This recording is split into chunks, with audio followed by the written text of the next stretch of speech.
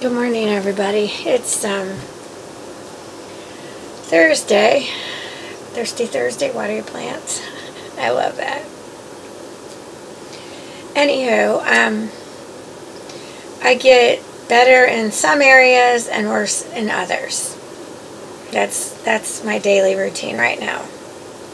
So my toes are not. I'm not waking up with my toes swollen.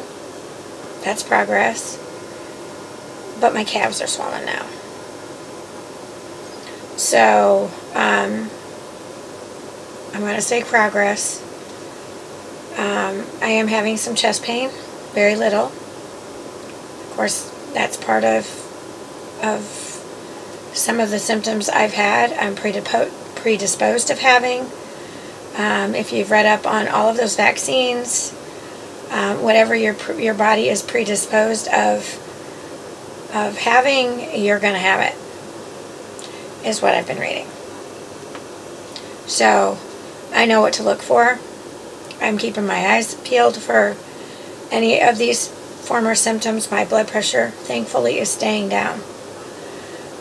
It's been reading more in the 120s than it ever has, though, which concerns me. Because once it starts there, it's my average blood pressure before in the past that I was living and somewhat thriving on was in the 140s and 150s, just so you know, without blood pressure meds. So now I'm in the 120s or less. Usually it was 107 over 67, and it's elevating. It's getting higher, which concerns me too.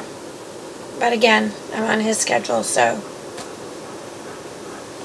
every day to me is a gift. So despite my pain and suffering, I just keep moving ahead. And if that means I have to sleep 10 hours in a day or more, that's what I have to do.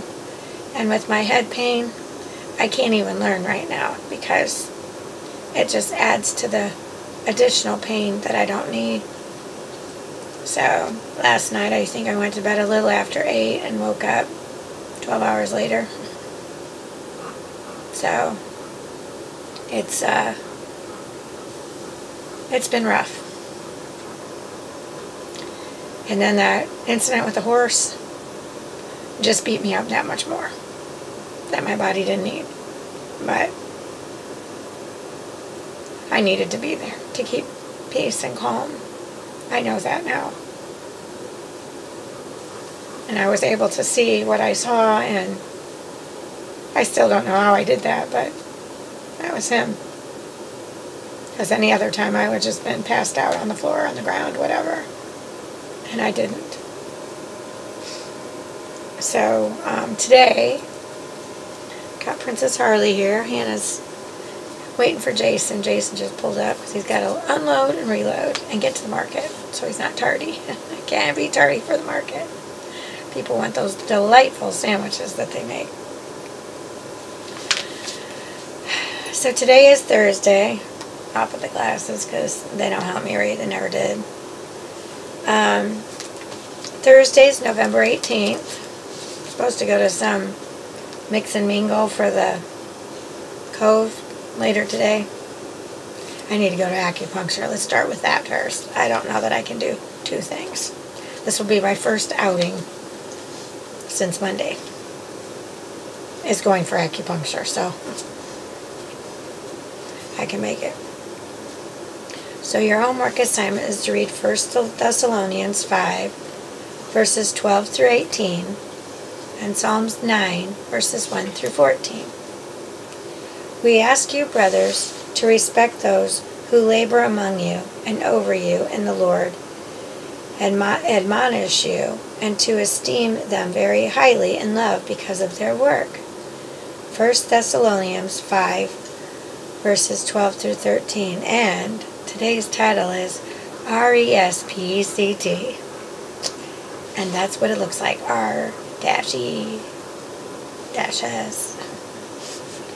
We live in a world with authority issues. Oh, Lord, do we. That's an understatement. That's what sin does. Leaders would rather not lead, and followers would rather not follow. Well, it's kind of hard to follow leaders that aren't following the laws and regulations.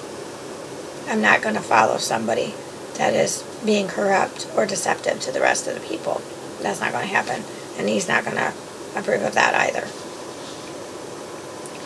We do not want to take responsibility for our actions, though we want credit when things go well. That's for sure. We like to think that we are all equal and therefore all the same and have equal access to every opportunity. We resist the idea that some are in positions of authority and others are not. Paul encourages the Thessalonians to respect those who labor among them. Paul is speaking now about pastors and ministers. So what should we expect of our pastoral leadership? Faithfulness comes first. Our pastors are given to speak what the Lord has given them.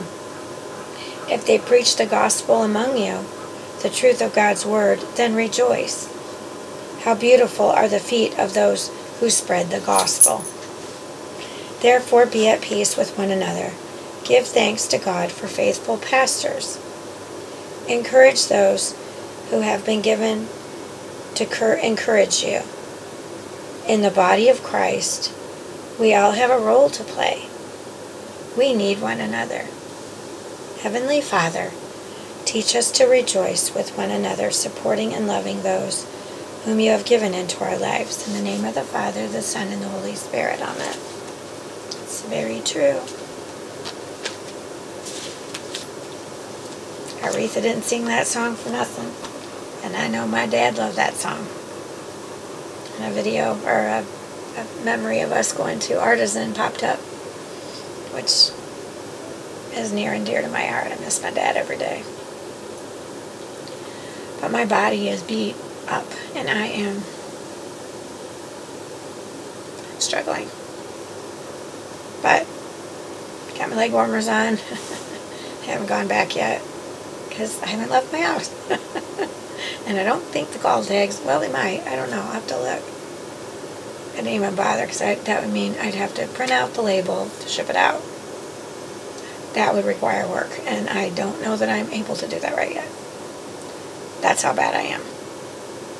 That's all I can do to feed the girls, take them out, so that Harley can see her boyfriend next door. Tanner, oh boy. She picked her head up too. Not surprised.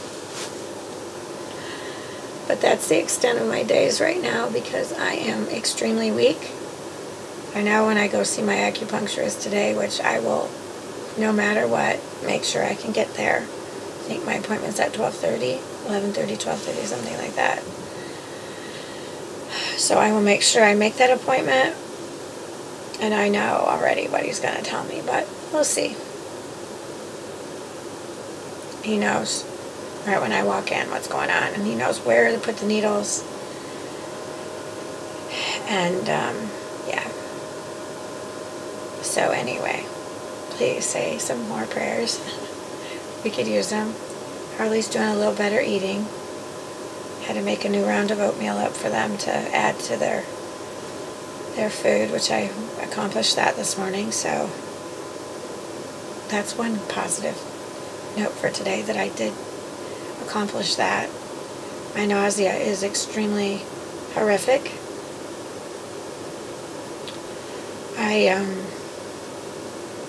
It sucks, to be honest. But 7-Up, even though I'm not supposed to have sugar, is the one thing. I've tried ginger water. It just doesn't, it's not as effective. And the 7-Up kicks in quickly. So, I'm very grateful for that. But on that note, it's a cloudy day here, but the sun will come out. It always does. It's very warm out. I'm going to guess it's in the low 80s already. So even on a cloudy day, you still feel the sun and the warmth. You can't miss it here. Thank the Lord. So I hope you have a great day. And don't forget to water your plants. And you. Have a great day. Bye.